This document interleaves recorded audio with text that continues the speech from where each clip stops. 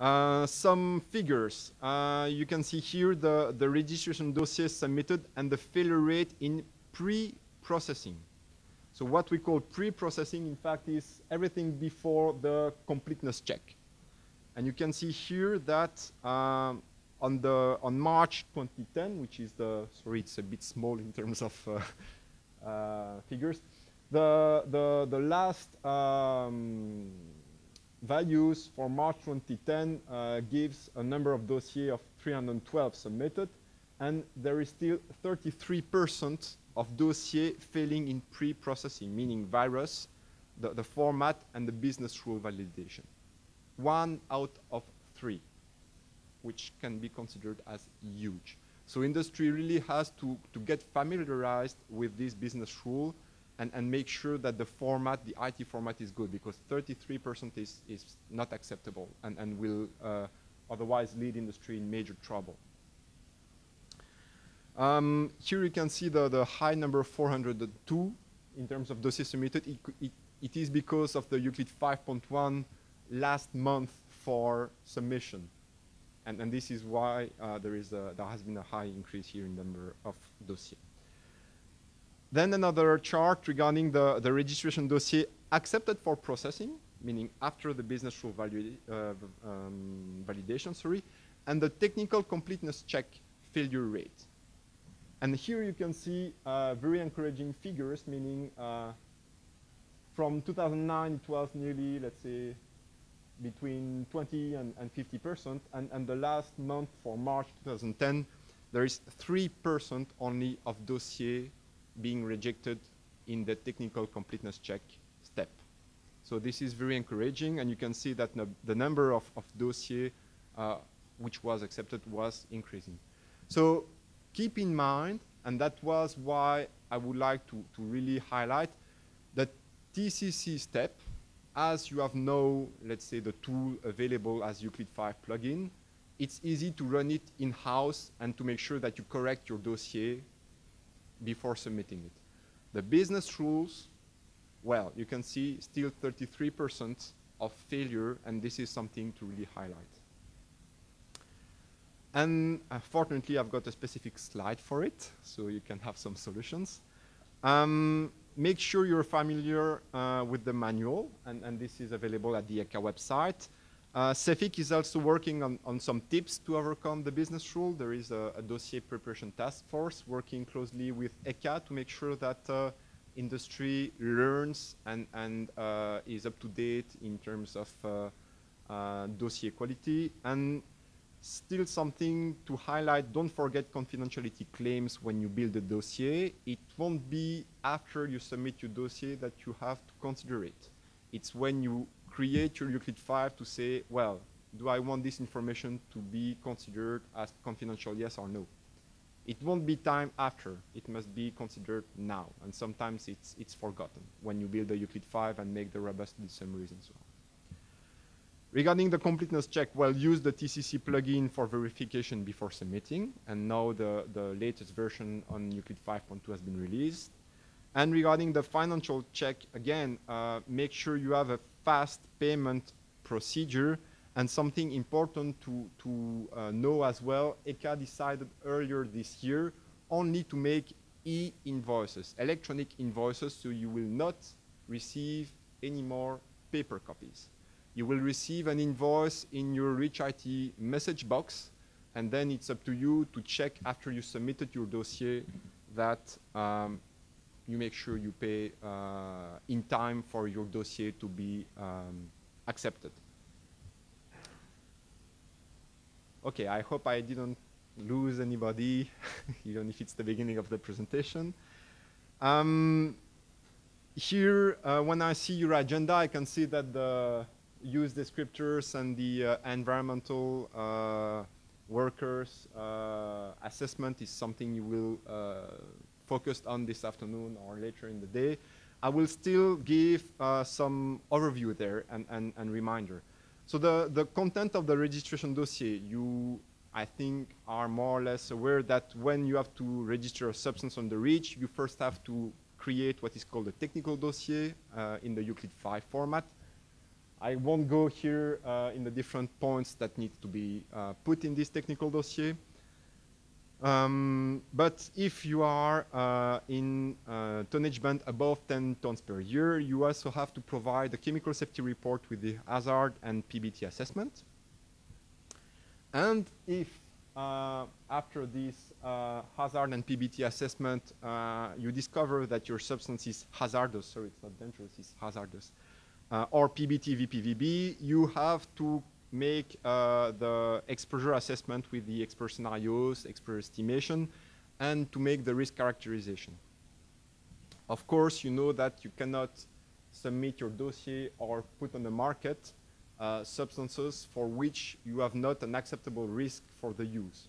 If you have a risk characterization ratio which is above 1, well, you have to implement new risk management measures or change your operating conditions, but you must make sure that your dossier shows that your risk is acceptable both for environment and for workers and consumers. I don't know if you know this slide. It's a bit complex. I will try to spend some time on it. And it's somewhat little as characters. Sorry for this. So in fact, there are two parts. The right part is more for the communication with the downstream users, and the left part is more for what occurs in industry. So the very first thing is to determine the strategy, meaning with the manufacturers, importers, and manufacturers, importers, downstream user association, with possibly a systematic assessment of safe use, tier 1 tool. And if it goes well, then you can directly go to the final expert scenario because your risk is acceptable. You have to map the users and the use condition in the supply chain, and this can be a challenge, perhaps not in your specific sector of plant protection product, but in some other sectors it may be. And in fact, we recommend that some initial expert scenarios, the titles of these expert scenarios and the use descriptors are prepared at that step.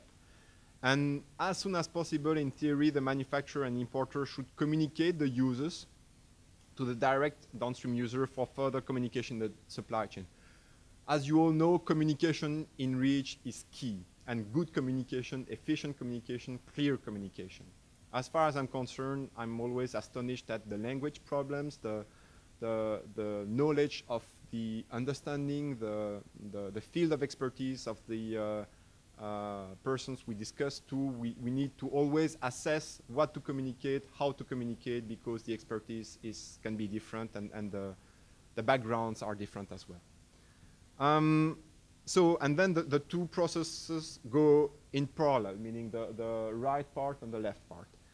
In industry, there are two routes here, and I will describe that in the next slide. Is either you choose the generic expert scenario development route, and this is more with the manufacturers, importers, and downstream user partnership via trade associations, so in order to try and streamline the communication. Or you can have what is called the specific exposure scenario development with selected downstream users and to try to get very specific information on specific users. Then, after some communication as well, when the risk, when the expert scenario is well defined, when the risk assessment is okay, meaning the risk is acceptable, you can document your final expert scenario finally. Going to the right part of the slide, when the manufacturers, importers, or the ORs, the one who have to register have communicated the users to the downstream user, then the question from the downstream user is my use covered? Major question. If yes, well, CEFIC recommends that the downstream user just wait for the final expert scenario. Well, if necessary, there could be some further interaction, but otherwise, if it is covered in the initial mapping, then good.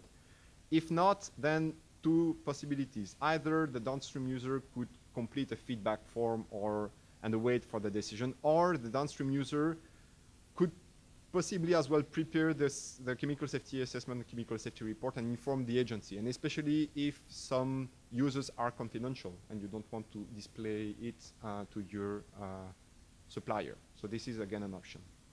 And in theory, after the final expert scenarios are prepared, then there is the important step of communicating these expert scenario to the direct downstream user and with the distribution of the extended safety data sheet. So again, a lot of communication, technical communication, and of course our legal requirements behind. So this is one of the most difficult aspect of REACH, I fear. So in few words, first determine strategy and collect information. Then what is called use alignment, it's between the manufacturers and importers or the supplier of the substance and the downstream user. It's just to make sure that we understand the same way the use of the substance. This is what we call the use alignment, and then we speak about use descriptors and so on, just to make sure that we understand each other, and it is not always easy because of the way of interpretation of the guidance. The several aspects can occur here.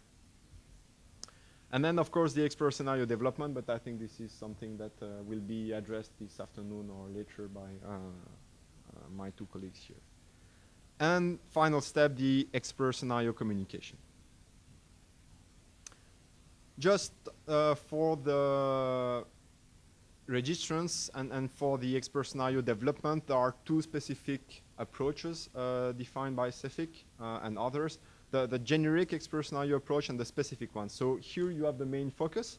So if it is generic, it's more between partnership via trade associations. It's on some common uses, well-known use, state-of-the-art uses for dispersive application. And we assume here that there is some knowledge of the substances handling by manufacturer importer, meaning the manufacturers, importers can already start the work. And so they don't need a huge input from the downstream users. And for the generic route, it should be developed for groups of substances with similar applications, for example, solvents. This is the very well-known and used group. For specific expert scenario, well, it's more a single, let's say, manufacturer, importer, and downstream user key customer interaction. So it's a one-to-one discussion instead of, let's say, downstream user with consortium. So there are two different communication aspects there. The specific expert scenario is more for specialized uses, and it's better when there is a limited supply chain communication, because otherwise it can be very tricky to cascade the communication to the end user. We expect that the manufacturer and importer here have limited knowledge of the substance handling in the supply chain and couldn't start the work on its own. And in fact, the specific expert scenario is more for single substance with specific or generalistic applications, but for single substance. Again, the generic expert scenario approach is a first step, because when the registrant will have to document its own expert scenario and CSR, it will have to, let's say, make sure that this generic becomes specific to his way of handling and to his downstream user risk management measures and operational conditions. So generic is a first step, and normally there is some refinement for getting a specific for the registrant and the downstream user.